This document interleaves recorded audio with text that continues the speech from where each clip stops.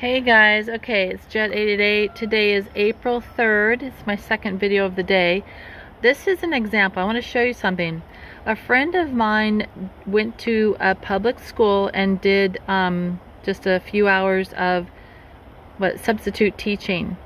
And she was able to grab this much food that had been thrown out. Now this is just one little, I don't know, 5-minute effort on her part to grab food from a public school that's just being thrown away. She could have done a lot more. This is just one little trip. She had like one bag, and this is what she got from the bag. And look at these, like carrots, for instance. Let's see, can you see that?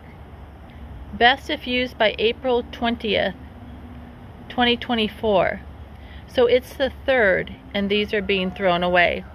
And yet we're spending all kinds of American taxpayer money to feed the illegal immigrants who come over. But not only them, how come this food is being thrown away perfectly good? I even tasted one of these crackers. They're actually really, they're really good actually, these little crackers. Here's your apples and oranges. I cut open these. In fact, I've taken a couple and cut them. They're all perfectly clean, beautiful little apples inside. That's just one example of one. This is about probably 15 minutes that has been cut open. It was perfectly white when I cut it open, so it's not bruised or beat up or anything. But even not only the illegals, but how come the homeless can't get this? None of this food is bad. It's all perfectly good food.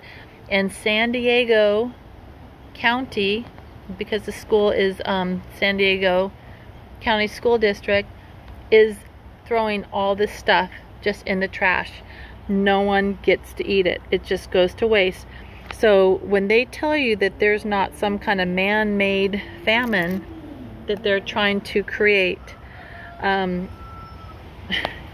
you better believe, you better know what they're doing. They're intentionally cutting down the food supply. So I just wanted to show that. I thought that was really strange.